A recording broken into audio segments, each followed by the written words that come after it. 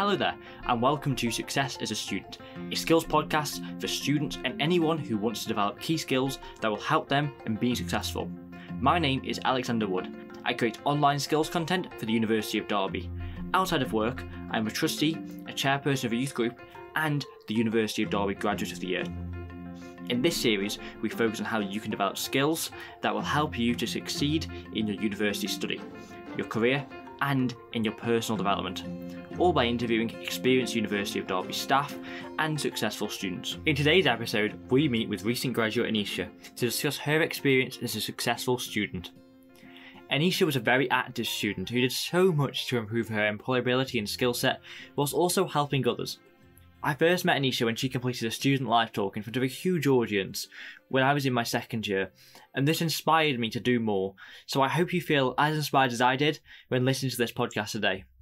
So hello Anisha, and welcome to the podcast today. Before we begin, would you like to introduce yourself to the listeners? Yes, definitely. First of all, thank you so much for inviting me to today's podcast. I'm super excited to share my journey with you guys. So I graduated from the University of Derby in 2019 with a first-class Bachelor of Arts Honours degree in English. And my amazing experience at the university led me to studying my Masters in English Literature at the University of Nottingham. So I actually secured a fully funded scholarship for my Masters and I graduated in December 2020. And currently I'm working at the University of Derby in a full-time role in the student and graduate experience team. And I'm also working part-time at the university as well as a skills advisor.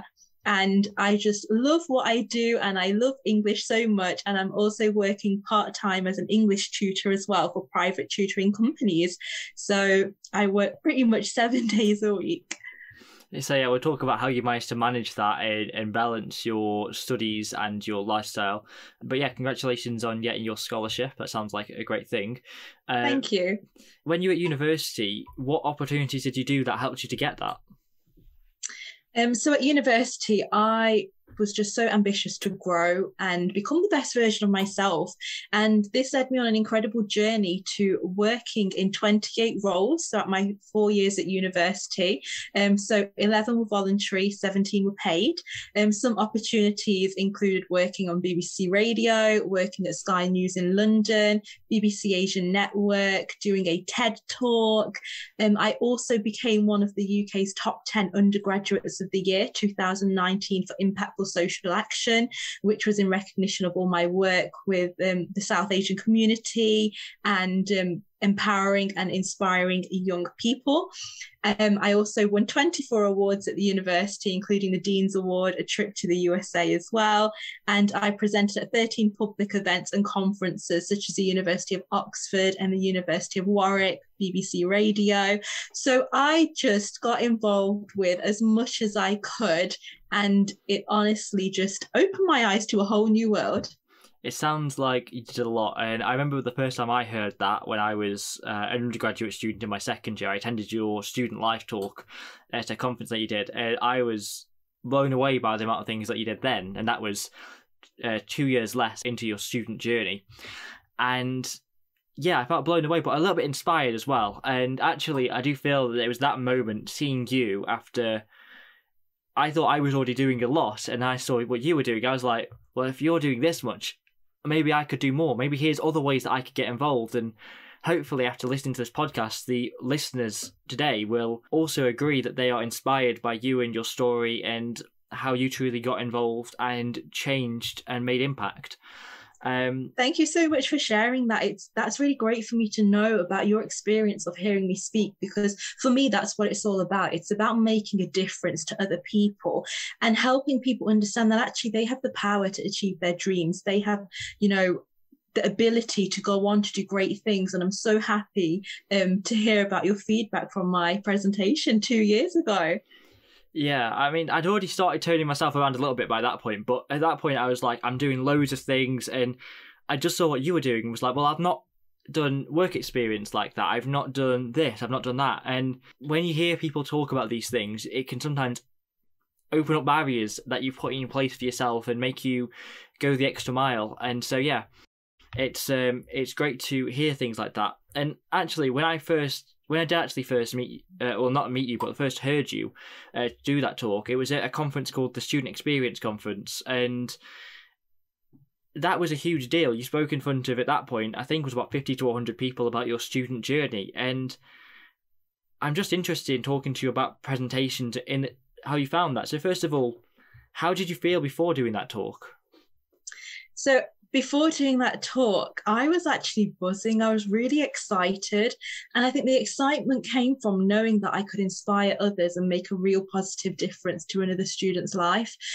So I guess my confidence came from my ambition to grow, blossom and flourish into the best possible version of myself. And for me, it's always been about, giving back. So yeah, it's great that I've achieved these successes and accomplishments, but for me, it's personally all about actually helping other people to do that as well. So I was really excited to share my story with others and show students that actually this is what you can do whilst you're at university. Definitely, and it definitely achieved that effect. Had you done many presentations before that one? I had done a fair few presentations. So I had done various conferences at the University of Derby, so academic conferences like the Literature and Society Conference. But I was just generally interested in my discipline of English, which led me to present at the Punjab Research Conference at the University of Oxford and the International Sikh Research Conference at the University of Warwick. So I had previous experience of presenting in lecture theatres to big audiences and also on BBC Radio as well. So it was an area that I'd been working on since I started university, and in my second year, I guess, is when I just became a lot more confident doing these kinds of events. How did you develop that confidence? I assume you weren't always full of adrenaline and buzzing. Was it more difficult when you first started, or? Definitely. I think, naturally when you do your first presentation to, an audience of 100 people, you're going to feel nervous, but it's about recognizing, okay, I might be scared or nervous to do this, but if I do it, I'll grow, I'll learn, I'll develop. So like you mentioned earlier, it's about identifying your barriers. So the first step is awareness. You become aware that there's a barrier that's stopping you from taking a certain action. And then you identify ways to break down that barrier. Because if you don't work on it, that barrier is always going to be there and it's going to limit your potential. So for example, if a student was kind of nervous about presenting, their barrier is the nerves about presenting. And then it's about actually, okay, how can I overcome this? And it's by actually doing it. So put yourself in a situation where you're presenting to a crowd, and it doesn't have to be in a crowd of 100 people. It can start off small, maybe in your lecture. Say to your lecturer, I've done some research. Could I just have 5 minutes at the start of a lecture to share my findings with students? And I'm sure, your lecturers will be happy to hear this. They want students to engage. So start off small. It doesn't have to be big and daunting. And then as you build it up, you'll realize, actually, I can do this. And you'll have that self-belief and confidence. And before you know it, you could be presenting in front of crowds of 100. So I think really breaking it down into small steps rather than focusing on a really big, daunting end goal. I think that's a really good piece of advice there, to build it small, and eventually you would never believe where you can get to in the end. But also, when you were talking then, you identified that there were certain barriers that students can face and how they should find what barriers impact them and try to get over it. But I would always, say to students, just try your best to overcome any barriers that you come across, because they will lead to more opportunities. So for example, that presentation I did at the university, I was approached by staff after that, and that led me to presenting at 3 other conferences at the university. So one was the Centre for Student Life, one was the Careers Employment Service, one was Student and Graduate Experience Team Conference. So this one opportunity then led to other opportunities. So if you're kind of thinking, oh, there's no point in me getting involved in that, it's just a one-off thing, it doesn't matter, you don't know who's going to be in the audience and you don't know where it can lead to, and you learn more about yourself, but you also network and learn about others, which leads to further opportunities. Yeah, definitely. One opportunity is often a passage into a lot of unknowns, and if I'm honest, I think actually your appearance on this podcast 3 years later directly came from that one opportunity because of who was in the audience at that time, which I guess in this occasion was me. And yeah, you never know what's going to happen. So don't be afraid to say yes to an opportunity when you don't know what that will mean, because it can often open up so many doors. That's a really good point you make there. I really like that. 3 years later, that one opportunity has led to another opportunity. And that just shows, the power of getting involved and going out of your comfort zone, because everyone has kind of a vision of the future. Students kind of have an idea. They might be studying a specific course that goes into a specific career, but it's what you do that really makes a difference between you and getting that dream job. Taking that one step to talk to someone or go to a networking event or do some work experience or an internship, you don't know where that can lead to. And that's like, it's like an adventure. That's how I describe my past 4 years of being a student. It's an adventure. You don't know what's going to happen. You do one thing, it leads to something else, and just have fun with it is probably something that I would also suggest to students. Sure, you might be nervous, but just think, you know what? There's no point doing it if I'm not going to have fun. So just enjoy what you guys do. Yeah, putting fun into what you do makes everything better. And especially with presenting, I find if you aren't having fun, the audience probably aren't going to enjoy what you're saying. So if you can find a way to make it fun and interesting, then it makes it so much better. Definitely. And that's the same for taking opportunities. Something that you just mentioned then is that one opportunity can lead to lots, but also one decision. So that decision about whether you go and present at one event can lead you to somewhere which you never thought you would go to. Was there ever one moment for you that you thought was that moment that opened you up to lots of other things? I would say overcoming one of my barriers. So I've got a story I'd like to share with you guys. So one of my barriers was kind of staying away from home. So I stayed at home throughout my undergraduate degree and throughout my master's. I've always lived at home with my family. So going somewhere on my own was very daunting, somewhere like for a long period of time. So I remember my first year at university, I came across this opportunity to work at Sky News in London, Sky News headquarters. And I actually didn't think I would get it, because I thought, whoa, it's Sky News, I'm only a first year student at university, like they're not going to give it to me. But again, I thought, you know what, that's a barrier. I'm limiting myself. Let me apply, let me take the action. So I took the action, took the step, and, I got the position. Then I had a very difficult decision to make, because I had to go and stay in London for a few weeks over summer in order to do that placement. And me being someone who's never lived on my own before, wasn't overly familiar with London, to be honest, only been down a few times. I was completely in the unknown. I was on my own in a city I'd never really been to that much, working in a new workplace, not knowing any people, family, friends or relatives there. There was no one. And that really opened my eyes and gave me confidence that actually you can do this. So sure, I was nervous, I was scared. I was driving down to London with my parents and I was a bit like, I don't know if I can do this. But you know what? You do it and you realize how much you grow as a result. And that really taught me the power of stepping out of your comfort zone. Things seem scary and our minds tend to make them scarier than what they really are, because after that experience, I came back to Derby and I was like, oh, that's fine. It wasn't as bad.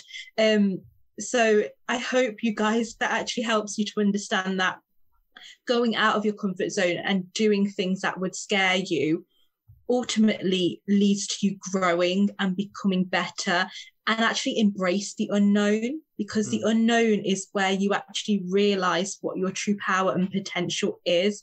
So try and go out of your comfort zone and into the unknown as much as possible. It sounds like you've got a growth mindset, and it's really good that you're able to spot that was something that was limiting you.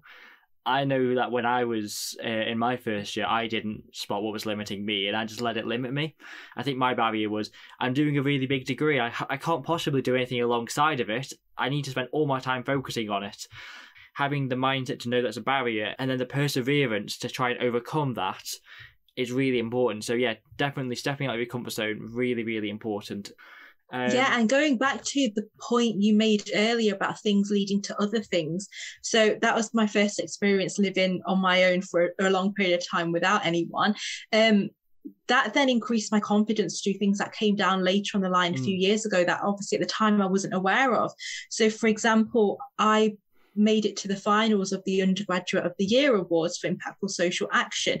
And that involved me having to go down to London quite a lot for the interview, for group assessments, for presentations, for the award ceremony.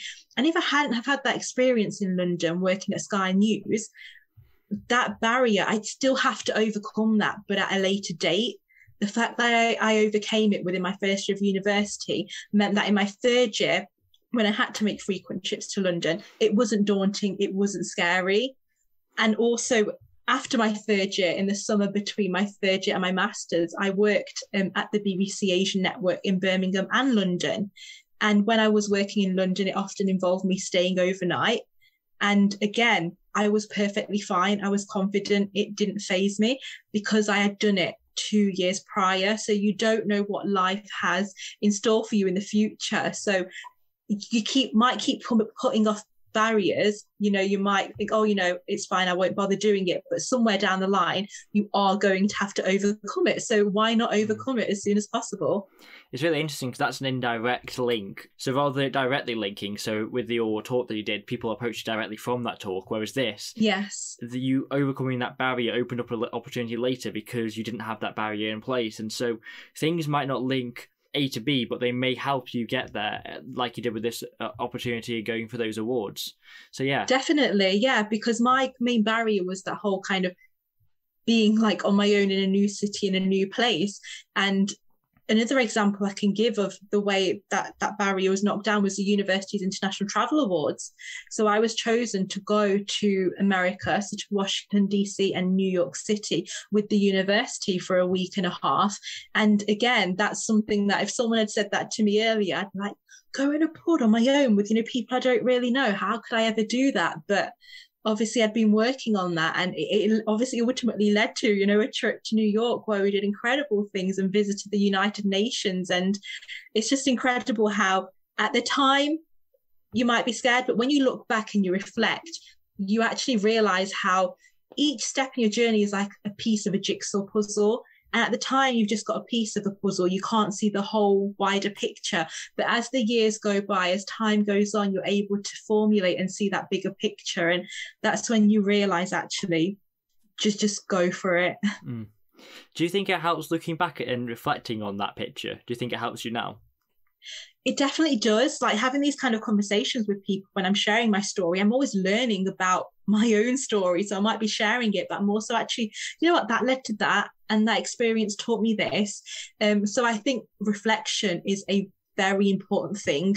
If some people like to work on diaries, some like to have journals, whatever works for you, just reflect on every experience you go through, and you'll realize you'll keep reflecting on it as time goes on because you'll see it from a different perspective, a different lens. That's how I do it. I use a diary. Another way to reflect, I guess, is having conversations with people, but just thinking through how you've done things. I find it super useful. So I'm glad that you also see the same way that I do in terms of the usefulness of reflection. I have one more question for you about confidence in presentations, and that is, do you have any advice for how other students could learn the skill of presenting? I would recommend students to just go for it, because what can happen is we overthink. So we think, I have to read books on presenting, I have to watch videos, I have to do X, Y, and Z. And then when you see people doing that, you think, wow, they're so good because they're professional. They've written books in these fields. They're doing videos about them.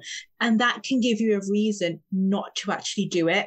So I would say, instead of wasting time playing around with it, thinking, should I not, being double-minded, just take the action. Identify an area where you can do this. Even if it's asking your lecturer to have 5 minutes to present a topic, just do it, because your thoughts can sometimes prevent you and stop you from taking the action. And what's important is action. Once you've taken the action, you've actually broken down that barrier. So why spend weeks reading up on it, watching videos, when you actually, in a day, you can take the action? That's it, your barrier's gone. Then if you want to learn how to improve, read books, watch videos, fair dues, that's what they're there for. But I'd say initially, just take the step, take the action. So go out and get yourself a foundation and don't spend too long overthinking it. And yeah, I can totally see why people would do that. Earlier on in the series, where I was talking about growth mindset, we discussed about how people view successful people as just that, successful people. They often see the failures and the struggles that they've gone through to become successful. And if you look at presenters who do TEDx talks, or for example yourself, you've done a TED talk, you could think easily, wow, they're amazing. I could never be like that. Look, that's how they present, but I'm sure they develop that skill over time. So as a TED presenter, did you feel that if you thought about your first presentations now that you were nowhere near the level that you're at now?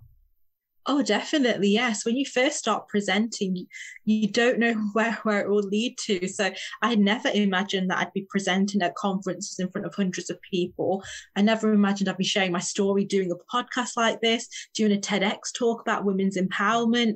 You know, a lot of the events I've spoken at have involved empowering other people. So I've done International Women's Day events at conferences and events across the country. And I used to be the person going to those events and seeing people share their stories and learning from them. Little did I know that I'd actually be the person on the stage actually delivering that. So you just don't know where it will lead to. And it's so rewarding and fulfilling to actually be able to help somebody else, because I don't believe if it just starts and ends with you, it's not the right thing. It always has to do, for me, it's always about giving back and helping others, because if I can do it, so can everybody else. And if my story can help others, if me being open and honest about it can help others, then there's nothing bigger for me and more rewarding to do. Yeah, definitely. I agree. If you can help someone else, then that's a huge deal. And hopefully anyone listening to this podcast can now feel that they can go out of their comfort zone, they can push themselves, they can see an opportunity and just go for it and get over a lot of their barriers that might come in their way. However, one barrier that people may often use or cite as the reason that they can't take an opportunity is time. And the fact that they have no time to do things. And they might have different reasons for this, but having looked at what you've done, you said you did over 20 different roles whilst just studying at university. How did you manage to get involved with so many things whilst studying? I get asked that question a lot. That's like the top question I get asked, because I worked in 28 roles, 13 events and conferences. And yeah, it does sound a bit like, wow, how is that possible? But guys, it is possible. I think for me, it was being passionate. So I'm really passionate about everything I do. So whatever I do, I give it my full 100%, and I really care about it and I really love it and I have that passion for it. So I think identifying what you guys are interested in, what you find motivates you is really important. So I was passionate about my course first and foremost. I really loved English. I really loved also my religion and my culture, so my Sikh faith, my Punjabi culture, and I had the opportunity to explore this on my degree, which then led me on to a journey of presenting this research at, the University of Oxford and other universities across the country. So for me, it always started off with kind of like my passion and my hobby, and then extending this out in other areas. So extracurricular opportunities like the BBC. Being part of the BBC for the last 5 years, I do the music review on the Sunday evening Asian show. I enjoy it. It's, a way for me to express my passion. So everybody has, their own passion, their own hobbies, their own interests. And I think they're kind of hints to what your calling and purpose in life is. So identify something you enjoy and pursue it. It might just start off as a hobby, then it might lead to something more serious. But I think, you've got to have that passion at the core of why you do things, and that will then motivate you to work long days. Because I was studying was my priority. Obviously, I wanted to get my first class degree, and I did, and I prioritized studying. So that was my priority, which meant I was working long days, little sleep, working weekends, no real breaks, maybe the odd hour or the evening, but I would never take days out. But I think for me, because I enjoyed my work so much, it didn't feel like work.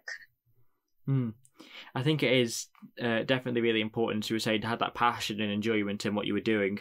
If you are listening to this, don't feel you have to definitely start off by just going straight to your level, Anisha. They can, if you do any improvement, then that will definitely help your CV. That's what I did. I didn't go straight to the crazy levels of not having any spare time, but I built up to doing more and more in a way that worked for me. But do you have any techniques that you use to make sure that you can fit everything in? I am a very organized person, so I have all my notes, my diaries, my notebooks, and that's how I work. So I basically just listed out what I had to do. So I'd always start off by listing course related things. So do I have a deadline? Is there any extra reading I need to do? So I'd make a list of all my activities, and then I'd write the deadlines next to them, which will then help me realize, okay, time frame, what are we looking at? And then what I would do is I would schedule in my week. So I'd get my diary, write in when I'm in class, when I'm in lectures, write in when I'm working, what times I'm at work, and then all of kind of the extra reading or extracurricular opportunities or volunteering I was doing, I'd pencil in around that. And for me, that helped to actually visually see, this is my plan for the week. This is what's happening at these specific times. And if I stick to it, this work will all get done. But with that, you've got to appreciate that not everything goes to plan. It's very unlikely that your whole week will go exactly how you've planned it. So that's where you need to be adaptable. You need to be able to be in the flow, because some essay work might take you double the amount of time. You just don't know until you get into it. So it's having that awareness that actually I'm not going to beat myself up if it doesn't stick to the plan, and you just kind of adjust and reevaluate your plan. So a mixture of planning and organizing, but also being in the flow. I agree. Not over planning is definitely important. I do plan my weekend just as you do it, I guess. So I have a regular Monday morning action in my calendar where I plan my time out for the rest of the week, and then I go with that. But it's important, as you were saying, to make sure to be flexible with that, so that if an opportunity comes your way, for example, that you really want to do, you can take the opportunity, and also to make sure that you can account to do your studying as well. So something that you did a lot of when you were a student is you got involved with lots of different internships. And I was just wondering if you had any advice for students who were looking to get and find internships. Firstly, I would say be open to the opportunities that are out there, because students sometimes studying a specific course are looking for a specific internship. So, for example, a student on a teaching course would want an internship in a school.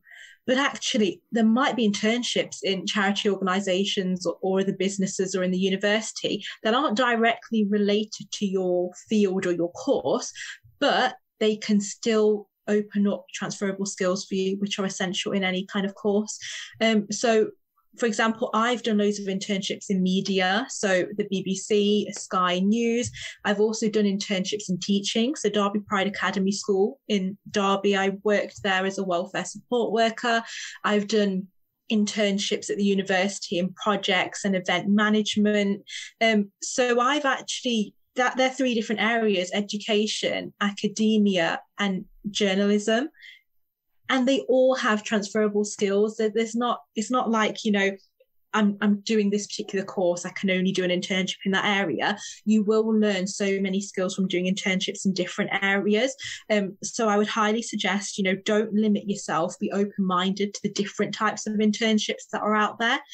Actually, I totally agree with that. I think you doing that will also have another benefit that you may not have even thought of, which is it makes you unique. It makes you have this unique element to you. So when you go for jobs, you don't have the same experience that everyone else going for the job might have. If they've been diligent and got themselves an internship, let's say they're working in education, they may have had one in education, whereas you may have had one in other areas that will give you new skills that will make you stand out and be different. And when you then get into that role, a different offer to the average person in your area. And so, yeah, I think that's a really, really important thing to do. Yeah, and just to echo that point as well, I have loads of different CVs. I've got my overall master CV, which is like 10 pages of everything. But then I have a teaching CV, a journalism CV, an academia CV. I have like separate CVs for those specific areas. So if I do get an opportunity in academia, I've got the CV for that. I've got an opportunity in journalism, I have a CV for that. So it's almost as if, I could go into a job in all of these different areas because I've not limited myself to a specific area. I've stayed open. So that's one tip I would give you guys, is stay on top of your CV as well. But also you have to kind of tailor it according to the specific area you're going into as well. I totally agree with that, especially with someone as much experience as yourself. You will have to sometimes miss things that you've done off, which you can then bring in the interview as a surprise. Like, look, I've done this as well. But having that master CV, the 10-page one, I'm sure it is helpful that when you do tailor things, when you do tailor a CV to be perfect. But yeah, I've never even thought about having multiple different CVs. I've just got my master one that I then edit and reduce down in size for each different interview I go for. But yeah, I think that's a really good idea. I might have to do something like that myself. Yeah, it definitely does help. So with these internships, I'd be interested to know, how did you find all these internships? Where did you go to look for them? So the University of Derby actually offers loads of different internships. So if you guys are struggling with where to go, that's a good first call. So they do something called the on-campus internship. So I was involved with those for 2 years whilst I was at university. And that's a good way of getting experience of working at the actual university itself in different areas. So one of my internships was with the wellbeing department, working on their marketing material. Another one of my internships was with the registry. So there's a good variety. So that might be a good starting point. And then the university also have a scheme which was previously called the Derby Internship Programme, but it's now called Driven, where they have opportunities with local employers. So when I did my internship at Derby Pride Academy Secondary School, that was through the Driven scheme at the university. So I got the opportunity to work at that school. So it was in collaboration with the university.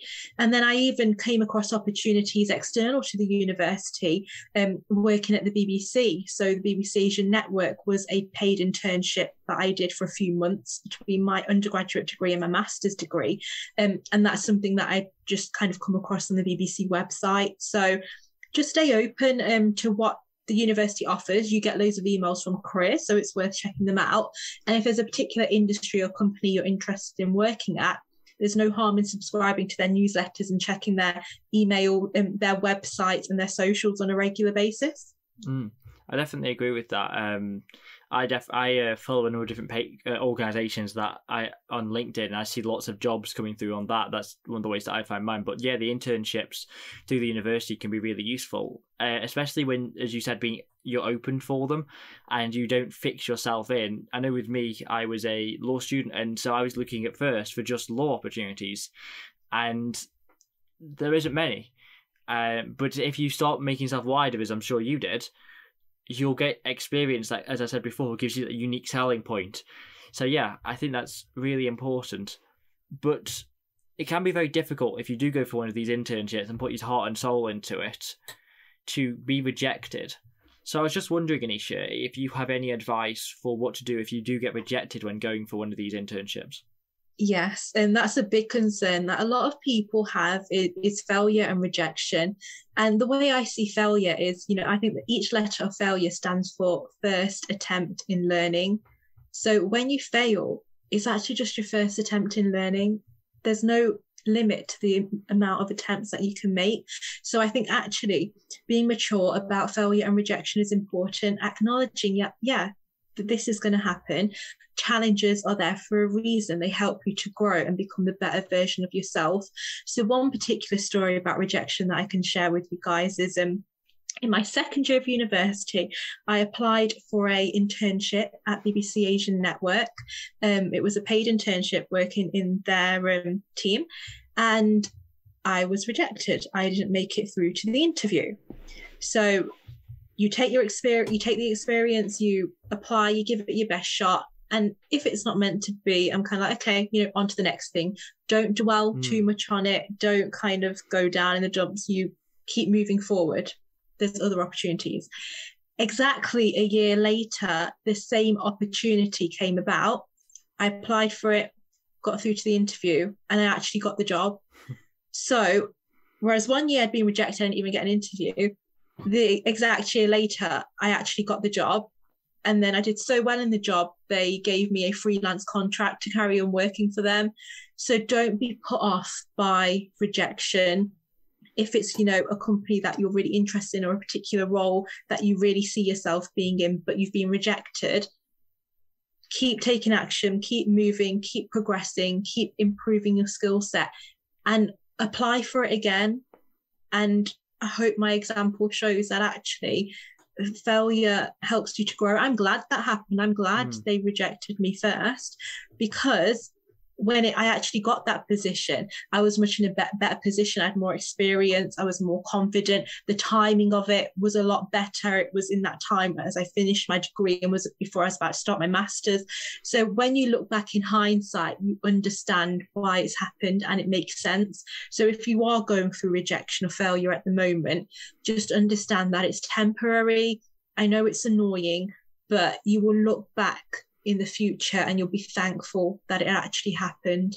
So kind of just think a step ahead. What is this trying to teach me? How can I be better? Yeah, I think that's really, really good advice, and it's inspiring, I'm sure, to lots of people who are listening. And I just feel like when I got rejected, my first rejection, I felt very bitter about it, and you could see who got that role, and you feel a bit down about it. And actually, if you just keep going and know that rejection was for a reason, and it's not personal, they don't reject you because of anything personal about you. Sometimes they only reject you because they had so many great applicants that they had to make a decision. Often, especially in the climate now, there might be 50 people going for a job, and doesn't mean that you weren't good enough to do it. It just means that there might be someone who they specifically chose. So yeah, great example there of perseverance and being able to achieve something that initially you couldn't achieve, and then growing and getting better and then getting it in the end. So I have one last question for you, and it's a question that I ask every single person who comes on this podcast, but it's always interesting to see how people respond differently to this question. And that question is, what advice do you have for being successful as a student? In one word, it'll be passion. Follow your passions. Your passions are your passions for a reason. They're your calling in life. And if you follow them, you'll soon become aware of your purpose. So one thing I've learned is that the things I enjoy, the things that I'm passionate about, are actually leading me down a certain path. And as I embark on that path, as I go on that adventure, I'm very successful and things are in the flow. It's effortless. I don't have to work hard. Things naturally happen. So follow what you enjoy, because that's an indication of what you're here on this planet to do. And my second piece of advice is fail actually just means first attempt in learning. So don't be afraid of failure and rejection. It's natural. See it as an opportunity for you to grow and become a better version of yourself. And a quote that I just like to share, it's my favorite quote being a Disney fan, is if you can dream it, you can do it. And it's by Walt Disney. So go and pursue your dreams and have fun. I feel like we've spoken about Disney loads on this podcast. I've mentioned a few, Into the Unknown. We mentioned A Whole New World just in conversation. I feel like, those are Disney songs that we've just brought in there. Well, this is a fact from another episode. Did you know that Walt Disney was actually fired for not having enough imagination? Yes. And look at it now. It's probably the most famous brand in the world. Everyone pretty much knows about it. So I'm glad you shared that. If you guys listening, he was fired. So honestly, you can do anything you want to. That isn't from me, though. That's from Associate Professor Melanie Pope, who said that. But it links quite a lot to you mentioning how you weren't able to get that role in your first attempt, but you persevered and you grew, and then you were successful. So yeah, thank you very much, Anisha, for coming onto this podcast and being interviewed. I really enjoyed it, and hopefully students will be inspired by your story just as much as I was when I was in my second year. Thank you so much for having me, and very well done to you as well for doing these series of podcasts. They're amazing to listen to, and I'm sure they'll add a lot of value to students. So thank you. Thank you. Clearly, Anisha is a great example of someone who goes over and above to develop and improve. I am always amazed as to how she does so much. However, don't feel as if after listening to this podcast that you need to go to Anisha's levels to find your version of success. If you can find time to do something more that will help you to develop, then that's amazing, and just one small step can help you in increasing your skill set. This links to the first key point from this episode. Anisha recommended putting your degree as your first priority. If you have any more time, then use that to gain experience, but your degree comes first. I agree with this approach, and I would always prioritise deadlines, lectures and tutorials over taking opportunities, unless that opportunity is amazing. The second key point leads on from this, and that is to plan your time out over the course of a week, a semester, and so on. Anisha suggested penciling in volunteering and extracurricular activities around the fixed lectures, tutorials and deadlines that you have. Finally, Anisha highlighted that you can learn lots of transferable skills from doing experiences in different areas.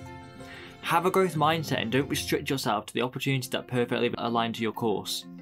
Doing this will make you appear unique and will also give you lots of different options in your future. Thanks again to Anisha for taking the time to be interviewed and for sharing all of her advice. This episode was brought to you by the University of Derby Skills team. Production, episode planning and editing was completed by Alexander Wood.